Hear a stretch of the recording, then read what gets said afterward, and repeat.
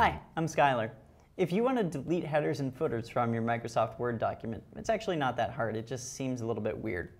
So let's go to Microsoft Word and go to Format. Right up toward the top of the list is Document. So click Document, and you'll see here Margins and Layout. Under Layout, you see Headers and Footers.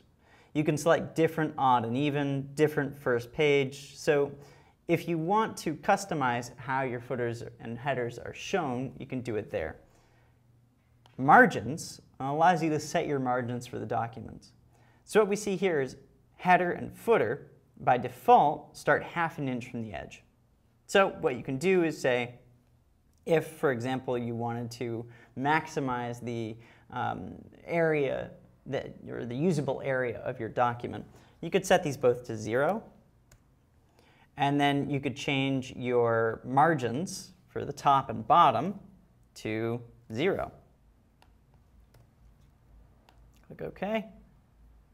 It's going to say that you're outside of the printable area of the page. You know, if you're just making a digital document, not a big deal, so you can safely ignore that. So now, what we see is that my header has been compressed into this tiny little space up here. So I'll delete it and close it. And what you see is that this is actually not a header. This is the normal body of the text. And I've effectively erased my headers and footers. That's it. Thanks for watching. I'm Skylar.